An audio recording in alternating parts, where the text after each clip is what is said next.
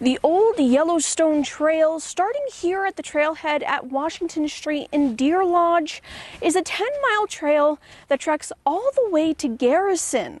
These are the final punch list things to open it up and just put the last icing on the cake for everything. So after 5 months of construction, Jeremy Mickey, owner of P3M, puts the finishing touches on the old Yellowstone Trail. That'll go along with these 2 concrete benches and then the recycled plastic bench.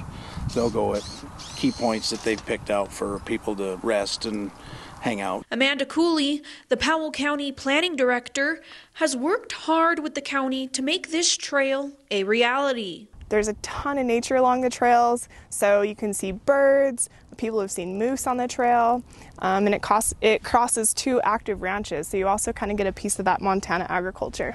That's where the trouble for the trail begins. The trail is laid on an old county road, and the first mile connects directly into the Grant Corps' Ranch National Historic Site. There's an ongoing discussion with Grant Corps about how to handle the ownership, whether or not it's county controlled or if the national park has the domain over it. Another section of the old county road crosses into property owned by Rock Creek Cattle Company in an area where active calving and branding occurs in the springtime. In June, a judge granted a temporary restraining order that stopped construction on the cattle company's property. But their request for a preliminary injunction was denied.